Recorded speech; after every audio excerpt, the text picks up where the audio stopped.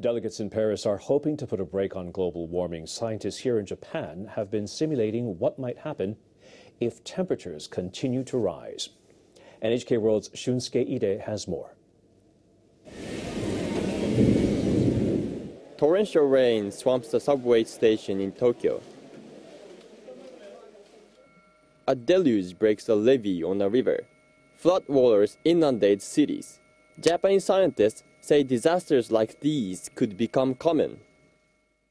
They simulated an increase in the average global temperature. They set their baseline before the Industrial Revolution, then assumed a rise of 4 degrees Celsius by the end of this century. The results show more rain more often. Take Tokyo. Days with 300 millimeters of rain become 2.5 times as frequent. The scientists say the world would have 30% fewer typhoons and hurricanes. Still, they say powerful typhoons would develop more often. They say storm surges could overwhelm seawalls in Tokyo and Osaka and flood the cities. The most significant feature of these results is that we have quantitative evaluations for present and future risks. For instance, we can see how frequent and how big a disaster would be. We hope local governments will use our results in disaster management. That expert says the simulations point to more unprecedented weather events. It remains to be seen whether the talks in Paris will prevent those events from happening for real. Shunsuke Ide, NHK World.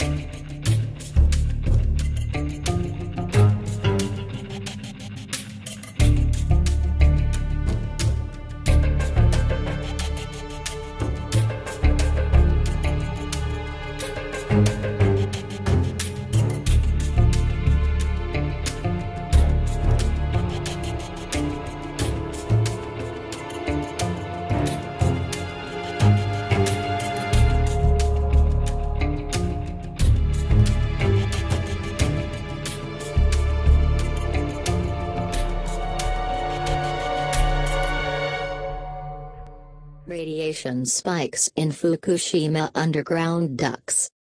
December 9, 2015. The operator of the Fukushima Daiichi nuclear power plant says levels of radioactivity in underground tunnels have sharply risen. Tokyo Electric Power Company has detected 482,000 becquerels per liter of radioactive cesium in water samples taken from the tunnels on December 3. That's 4,000 times higher than data taken in December last year. The samples also contained 500,000 becquerels of a beta-ray-emitting substance, up 4,100 times from the same period. Around 400 to 500 tons of radioactive water, including seawater washed ashore in the March 2011 tsunami, is still pooled in the tunnels. The tunnels lie next to a structure used to temporarily store highly radioactive water, which cooled melted nuclear fuel inside the damaged reactors. TEPCO officials say it is unlikely the wastewater stored in the building has seeped into the tunnels. They say the water level in the tunnels is higher than that in the building and measures are in place to stop the toxic water from leaking out. They plan to investigate what caused the spike in radiation. They say there has been no leakage out of the tunnels as radiation levels in underground water nearby have not risen.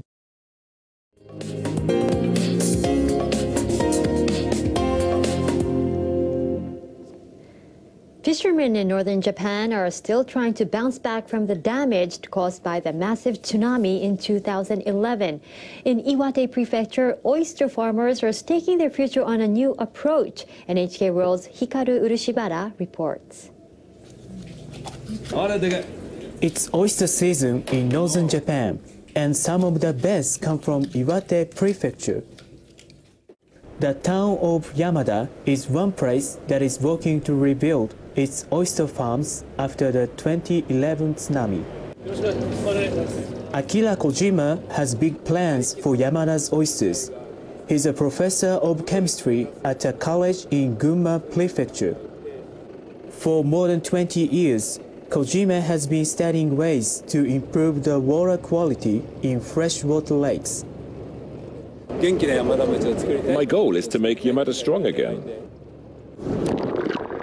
Iron stimulates the growth of waterweed. Kojima submerged bags containing iron plates and charcoal. When iron comes into contact with charcoal, it causes plus ions to seep into the water. Those ions encourage the growth of plankton, boosting the oyster's food source. More plankton should mean bigger oysters. Kojima's project began 3 years ago with government support, but the tides and fast-moving currents of Yamada Bay are different from the calm lakes where he conducted his previous research. We'd put the bags in the sea, but they'd be swept away. It was a process of trial and error, or rather, error and error. The local fishermen came up with a useful idea. They suggested using bags made of hemp, as it's an organic material and strong enough to withstand the fierce currents in the bay. Finally, after 3 years, the test batches of cultured oysters are ready to be harvested. For Kojima, this is the moment of truth.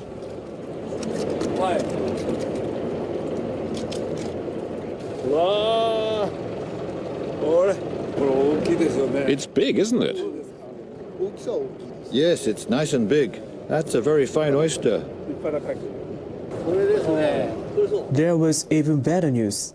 They found young oysters growing on the frames for the bags. It is very unusual for oysters to reproduce in the cold waters of Yamada Bay. Kojima thinks this is all due to the oyster's new source of nutrients. Up to now, the oyster farmers have been getting the young oysters from outside of the prefecture, so this is a pleasant surprise. If we can raise our own Yamada Bay oysters, that would be like a dream come true. It could be a ray of hope for us fishermen. The new oysters are not only bigger, they are more nutritious than the usual oysters. They contain 1.7 times more glycogen, which is a source of flavor. I want to further enhance the image and popularity of oysters from Yamada so that orders flood in from Tokyo. My goal is to make Yamada a household name for oysters. This research project will conclude in March, but Kojima intends to keep supporting the fishermen so they can promote their shellfish as a local specialty. Hikaru Urushibara, NHK World, Yamada. It was called a dream reactor, but the dreams for the Monju plant in western Japan were shattered after a series of accidents that started 20 years ago on Tuesday. NHK World's Yasutaka Ueki explains why Japan's nuclear hope has only operated 250 days over 2 decades. 1994. It was hailed as an answer to one of the downsides of nuclear power, what to do with reactors' spent fuel. The multi-billion-dollar Monju reactor was able to use the old fuel that contained plutonium to power itself. But any hopes for the multi-billion-dollar facility were soon overshadowed by safety issues and mismanagement. In 1995, a leak of sodium used to cool the reactor led to a halt in operations. To make matters worse, videotapes from that time were concealed to cover up the details. Public backlash forced closure of the management company. The Japan Atomic Energy Agency took over. But the problems didn't stop. In 2010, a 3-ton piece of equipment fell into the reactor and couldn't be removed. And in 2012, about 10,000 instruments were found to have not been properly inspected. This former Monju director was open with NHK about the facility's problems. We were busy trying to bridge maintenance gaps, and that significantly increased the workload of those on the spot. We had no manpower to spare, unable to properly manage things. That formed a vicious cycle, making things worse and worse on the shop floor. The operator also admitted to the government that it failed to adequately assign and train a dwindling number of staff. Last month, the Nuclear Regulation Authority issued a recommendation to Science and Technology Minister Hiroshi Hase. It called for a new operator. We haven't seen acceptable improvements. We cannot fully trust the current organization. A former member of the National Nuclear Commission says there needs to be discussion on the reactor's future. We need to once again debate the real necessity of the research and development of this sort of reactor and at what cost. Then we can decide whether to go or not go with Monju. The Science and Technology Ministry is still considering whether to appoint a new management body to resume operation or decommission it altogether.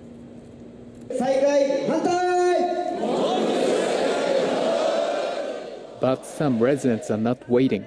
They are fighting against any reopening. They plan to file suit against the Nuclear Regulation Authority to shut it down for good. While the government tries to stimulate the economy, in other areas it is trying to rein in costs. A panel of experts is working on ways of balancing the country's budget by fiscal 2020, excluding debt servicing costs. Their major target is growing healthcare expenses.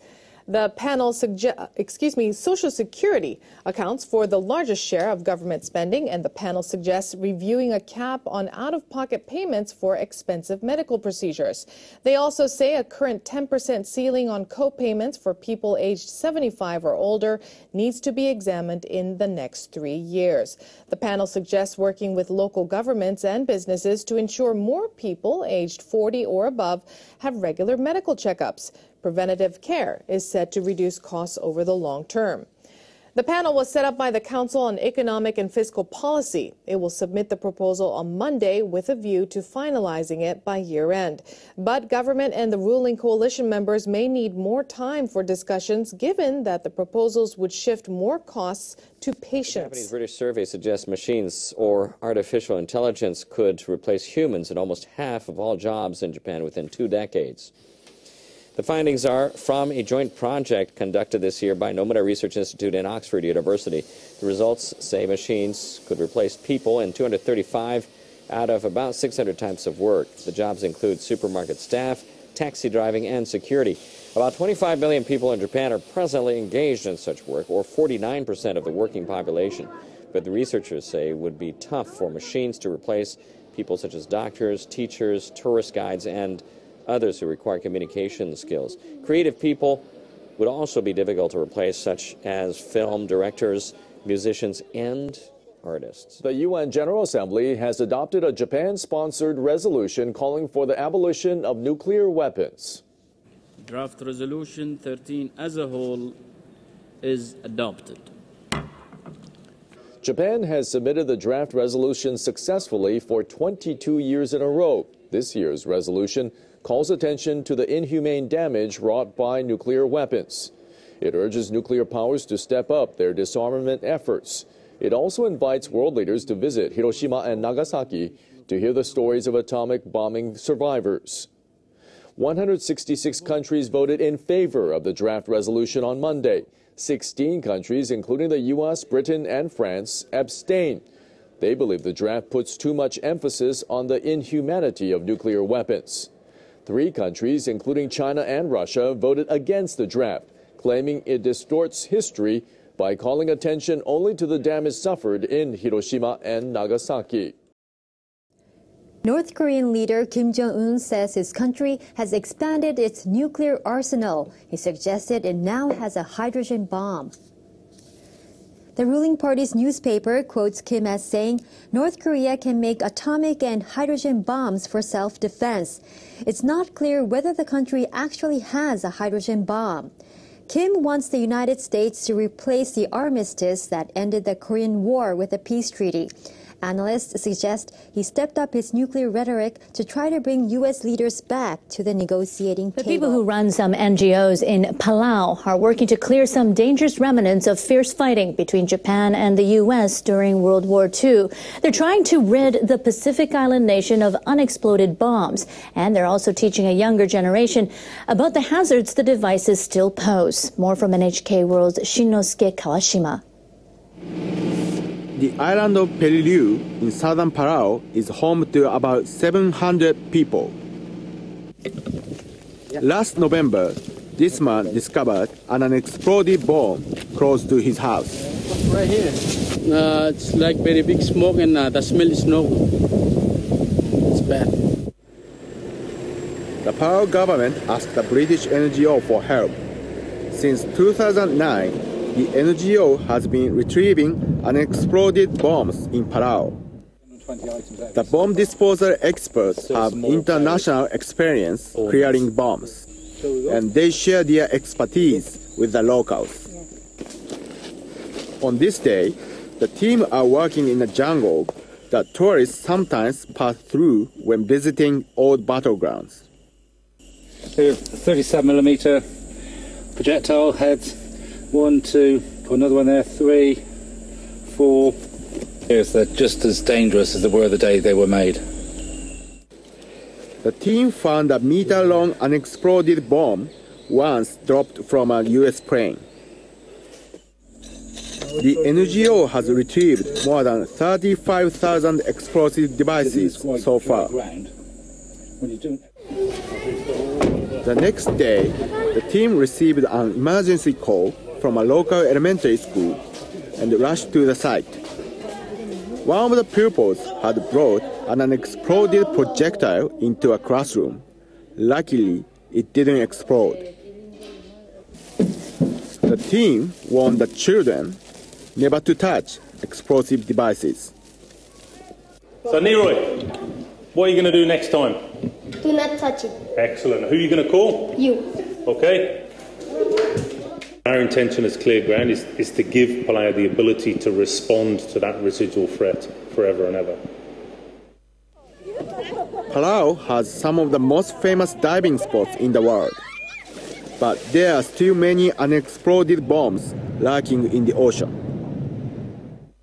There is a real concern about the exposure to not only to the environment, but to our visitors. The Palau government is also receiving the assistance of a Japanese NPO. made up of former members of the Japanese self-defense forces. Today, the team is going to a spot popular with the tourists who enjoy diving. It's the site of a sunken Japanese Navy ship that is said to contain bombs. I hear that occasionally divers take explosive devices as souvenirs, but they could explode if something hits them. And the explosions are the only danger with these bombs. Poisonous substances can leak out of deteriorating bombs. They are not only hazardous to the environment, they can also give people rashes or make them blind. Bombs with fuses attached could explode, so the team puts them onto shore. When the team members find bombs they believe won't explode, they seal any cracks with a special material to keep poisonous substances from escaping. Nobody knows for sure how many bombs are here. It will be a long battle to retrieve them all. Work continues to remove as many as possible of these reminders of the war. Shinnosuke Kawashima, NHK World, Peleliu Island.